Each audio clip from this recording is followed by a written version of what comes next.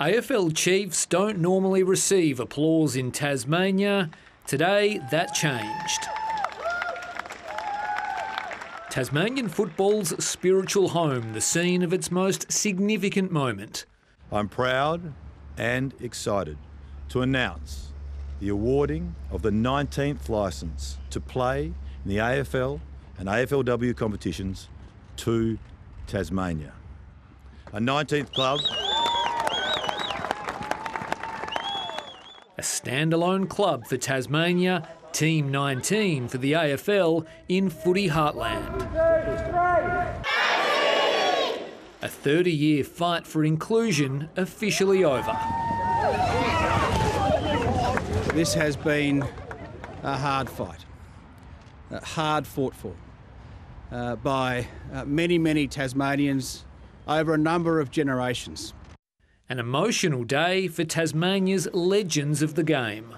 This is the biggest moment in Tasmanian football, guaranteed. I think today's the most historic day in Tasmanian football, and that will only be superseded by the day that the Tasmanian Football Club wins its first premiership. And a momentous occasion for the next generation.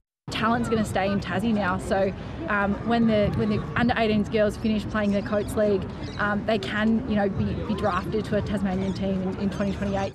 But nothing is for free. Government funding of $144 million over 12 years, a dedicated training base. That's on top of more than $500 million of state and federal money for a contentious new stadium. Not to mention the potential cost in political capital. You invest in key areas so you can grow the economy, employ Tasmanians, build confidence, and so that's when you fund your essential services.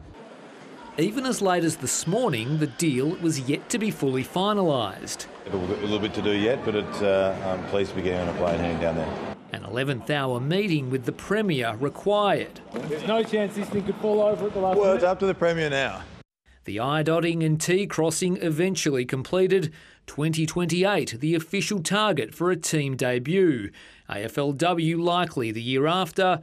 VFL men's and women's as soon as 2025. Rival clubs already beginning the process of warding off Team Tasmania. Already strategising with Stephen Silvani and Graham Allen and our executive to try and understand what ramifications are and what it means for your list, because someone's going to pay the ferryman. Plenty of devils still in the detail on a landmark day for the state.